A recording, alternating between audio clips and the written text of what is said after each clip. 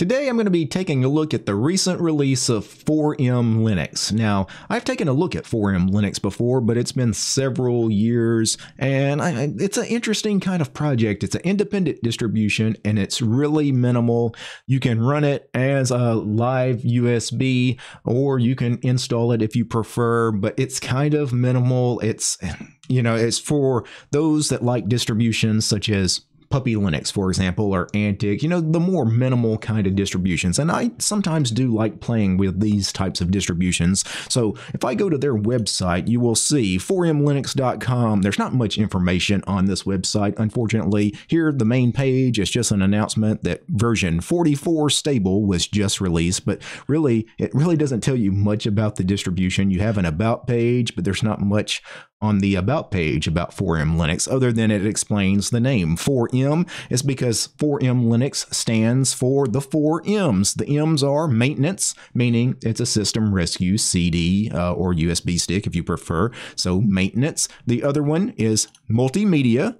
And multimedia, of course, is for audio and video playback. And then Miniserver. And when they say Miniserver, they're really talking about networking. They're talking about FTP, HTTP, Telnet, and SSH. iNet, basically, is what they're talking about with the Miniserver. And then the fourth M is mystery, because they have a small collection of Linux games available on the distribution as well. So I'm going to go ahead and click download. I'm going to go ahead and grab that latest ISO, and I'm going to run through a quick first look of 4M Linux version 44 inside a virtual machine. So I spun up a VM here, and this is 4M Linux version 44.0, and it appears that they are using the ultra lightweight window manager known as JWM. If I left click on the desktop, I get a left click panel. So this is unusual. Usually it's a right click, but they have it set up as a left click, right click menu. It's a left click menu. You also have the menu here on the icon here in the panel, because JWM, it's very similar to OpenBox, but the good thing about JWM, if you're building a Linux distribution around one of these kinds of minimal window managers, JWM has a panel, where obviously OpenBox does not have a panel by default. I'm not crazy about the kind of like Windows 11 wallpaper that they're using, although all the saturation has been taken out, so it's more of a grayish black and white kind of picture. Not my favorite wallpaper. You have a little bit of a Conky here going on here. Conky is a program that's basically your system monitor. And just looking at it, I wonder if I can actually tell how much CPU and memory we're actually using. It really doesn't tell me much here, but I'll probably pull up a terminal here in a minute and maybe run htop if it's installed. Now, htop may not be installed because, again, this is such a minimal distribution. It's really designed to be, it's designed to be able to be run as a live DVD or a live USB. So there's going to be, well, I was trying to actually zoom in here in the terminal, but it looks like they have, some of the key bindings are a little different here in LXterm, but let's see if htop is actually installed. It is. And JWM is one of the lightest window managers, if not the lightest window manager typically. This is very typical of JWM, is 200 megs of memory is being used right now. 200 megs of the 6 gigs of RAM that I gave this virtual machine. That is actually pretty incredible. I'm not sure what kernel they're using. If I do a uname-r, we've got kernel 6.1.60 here on the system, so that's a pretty recent kernel. Now let me see exactly what is installed out of the box here on 4M Linux, because if I go through the menu system, they have bash, so I'm assuming that would just open a terminal. Okay, well, that terminal is different than this terminal, right? Because the prompt is different. So this is root, and this is the live user. Well, it says root, so both of them are the root user, but the prompt is different. That is interesting. So if I do an ls, or are they the same? Maybe it's a different shell. Maybe this is bash and this is a different shell. Let's do an lsblk. Lsblk is not found. So, and you can see ash is telling us that. So that is a different shell. This is not bash. This is a lighter weight, more minimal shell called ash. And you can also see that because they're trying to save space and be more minimal, not all of the GNU core utils are on the system. LSBLK is not available. So that is interesting. If I do a LSBLK here, it also will not be found, but you can see now the shell that is telling us that LSBLK is not found is bash. So got at least two different shells installed. If I go back into the menu system, we have an internet category, and we're not going to have a big bloated browser like Firefox or Chrome. We're going to have NetSurf. NetSurf is not great, but it is usable. And if you need something minimal, I mean, it's there. But again, for a live USB stick, it would be fine. If this was something you were actually going to install on physical hardware and try to live in, you're going to want a better browser than NetSurf, which we might check out how to install some programs other than the defaults here in a minute. We have HexChat for our IRC client. So probably if you need to connect to like the 4M IRC channel, if they have one, you could get support through that. Sylpheed is our desktop email client. If I click on that, we can go ahead and set up our email account. Of course, I'm not going to do that. So let's go ahead and cancel the setup. Sylpheed is not my favorite desktop email client either. I would probably install something like Thunderbird or Geary or Evolution, and something better than Sylpheed. Transmission is the BitTorrent client for the GNOME suite of software. It's actually a rather fantastic BitTorrent client. Let's close out Transmission.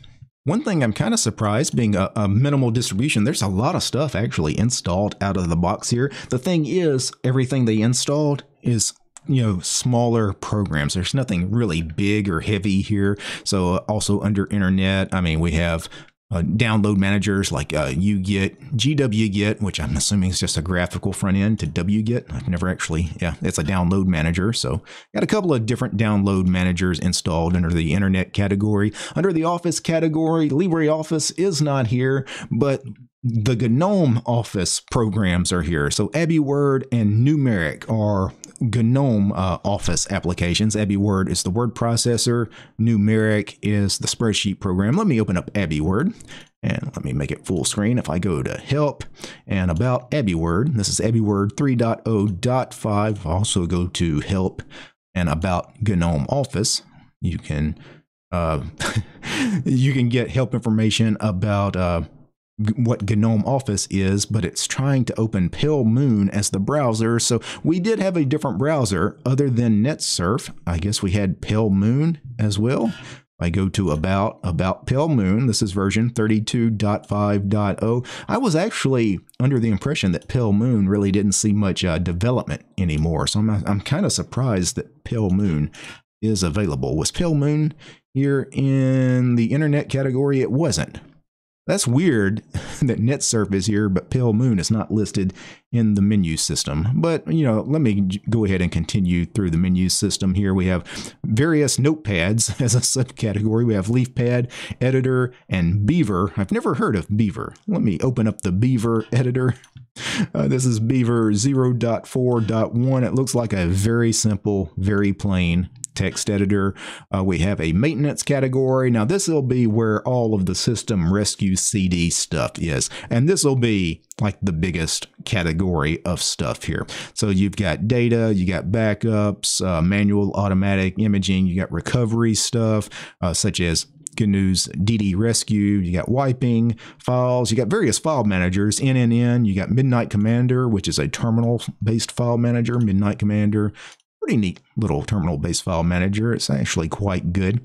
Also under the file managers, you have PCMan-FM as the graphical file manager, which PCMan-FM is one of my favorite GUI file managers. We also have mgrandpa, which is a archiving tool. We have Xarchiver, which is also an archiving tool. And we have FileRoller, which is another archiving tool. So FileRoller is GNOME's archiving tool. Xarchiver is XFCE's archiving tool. I don't know why you need all of that, but they're all here if you need them. Under CD, DVD, we have ISO master, FI burn. So you have the ability to rip and burn CDs and DVDs if you need to. Under partitioning, you have GNU parted because you do need to partition a drive. If you're going to actually install 4M Linux on physical hardware, it is a command line installation, and you will need something like a parted or CF disk or F disk to go ahead and manually partition your drives. F disk is already installed, so is CF disk. G disk and CG disk are also here. So you've got about 6 different partition managers to choose from. Under the monitoring category, we have various network monitoring tools such as NCDU, NetWatch, IFTop, and of course we had HTOP for our system monitor. Under QEMU, we have AQEMU and BIOS and UEFI under the 4 menu category here. Of course, QEMU is for virtualization for virtual machines. Under miscellaneous tools, we have GTK hash, UNetbooten, which UNetbooten is a program that writes to USB drives, so you can burn an ISO to a USB stick. UNetbooten is kind of flaky kind of software. I've used it in the past, but it's really, I think it's mainly for burning like Debian-based and Ubuntu-based ISOs to drives. I don't think it does real well with things like Arch-based distributions, for example. You probably want a more modern ISO program like Etcher, Balena Etcher, to actually burn ISOs to USB drives if that's something you're really wanting to do. We have the multimedia category, of course, for one of the 4Ms. We have several video players here. So we've got M-Player, Celluloid, we've got Minitube if you want to watch some YouTube. We've got several audio players, including XMMS. Let me go ahead and click on XMMS because it's really neat because it kind of looks like the old Winamp program on Windows, right? So neat little small minimal audio player. Under Let's Rip, we have more CD rippers. Under Let's Mix, we have various mixing tools like Awesome Mixer. Avu Control is also here. Under Let's View, we have our image viewers. Under Let's Paint, use simple paint tools such as MT Paint, GNU Paint, and NextPaint. Under Let's Edit, you've got Image Magic for editing images. We got Audacity, obviously, for an audio editor. We have a MIDI category, and we also have a devices category. The devices category, it looks like it is for your webcams because we have things like WXCam, GUVC View, which is a program I often install on my systems, and GTK Cam. So there is a ton of stuff in this menu, right? So there's a lot of things on this ISO. We have the 4M category. One thing I did want to do is in the 4M category, we have things like the updater and the installer. If you want to run through the installation, it's just a command line installation, right? It opens a terminal. You will already have to have your drive partitioned if you actually want to run through the installation, but I'm not going to do that. We're just going to take a look at this in a live environment. But one thing I do want is to read the help. So let me go ahead and click on the help because this is pretty good documentation because the website didn't have much, but this little help document is actually pretty good. And they do have a section here on 4M Linux packages. So how do you get extra packages? It's an independent distribution, so they're not really basing off of something like Debian or Arch or Ubuntu or anything like that. So where do you get extra packages? Well, you're kind of limited. They are there. And it actually has a pretty good selection, but note, they call their packages add-ons, meaning add-ons because these are not already installed on the system. These are extra add-ons you can add to your 4M Linux installation. And you can see the add-ons are located in /var/4M Linux. So let me go ahead and open a terminal and let me zoom in a little bit. I'm going to CD over to /var/4M Linux. If I do an ls, there are all the add-ons. You can see they all start with add-on _ name of program. For example, if I wanted to install transmission, which is already installed, but add-on _ transmission. So that's the transmission BitTorrent client. And if I scroll up, you can see there's quite a bit of stuff available here as an add-on. I also noticed they've got directories here, core, help, samples. Let's do a ls of this core directory. We've got BusyBox, glibc. Okay, so there's quite a bit of stuff here that you could play with here. So how would you install one of these add-ons? If we go back to the documentation, you use the ZK script. So ZK, so all of these add-ons are tar.xz files, and the ZK script, what it does, it probably just extracts that archive and places the files in the correct places on the file system. So it'll put the binaries and /user bin or wherever they're putting their binaries. It'll put the man page and, /lib, or they'll put the proper files in the proper places for you. So let's see if this actually works. Let me find something that I actually want to install and play with. So I notice xterm is here. So let me go ahead and see if I could do a ZK add-on _ and xterm, and then we'll just do a tab complete here in the bash shell, and let's see if that actually installs xterm. Now something popped up and went away real quick. That seemed like a really quick installation, if that was an installation. Let me see if I can launch xterm. So xterm is here, but I don't know, xterm might have been here out of the box anyway. If I go back to the documentation, yeah, ZK and then name of add-on does install the add-on. So that is the correct way to do this. ZK update updates the system to the latest version of 4M. So if I do ZK update, hit Y for yes, and do you wish to continue? The latest version is 44.064-bit. Now we're actually on the latest version, so I will decline that. I just wanted to verify that ZK update does work. Let me go ahead and close out of the documentation here. So I'm going to close that, save changes. No, I shouldn't have made any changes to that document. I'll close the terminal here. Now we do have the doc at the bottom. I'm not sure what doc this is. Is this Plank or some other doc? I'm trying to click on it to see if it would give me any information. I'm really not sure what this is. I could open a terminal, and what I could do is xprop installed. If I hit enter, xprop is not installed. That's the xproperties command. What this does is you enter xprop in a terminal and your cursor turns to an X, and then you click on a window, such as this doc at the bottom, and it will actually tell me the properties such as the window title and things like that. So, but I'm assuming that's some really minimal lightweight doc. It is actually rather responsive, like the zoom effect is buttery smooth. So I would like to know what that doc is. I could actually CD back to /var/4M Linux where all the add-ons are. And what I could do is run an ls. I'll do a ls-la for the long format. I'm going to grep for, I think it might be Plank. Let's see if Plank is there. Nope.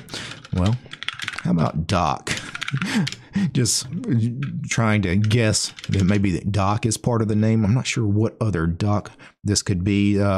Is it one of the old school docs from years past, like Avant, or what was one of the other popular? Cairo doc is a popular doc from years past. Cairo's here, but not the Cairo doc. What I think they renamed Cairo doc to GLX doc. None of that is here. Yeah, I'm not really sure what that doc is. So because we only have one user on the system right now, the root user, what if you wanted to modify or edit the config for JWM, for example? Where are those configs located on the system? So let me open a file manager. We default to the /root directory because /root is the home directory for the root user, but I don't see any JWM configs here in /root. They're probably going to be in /user/share.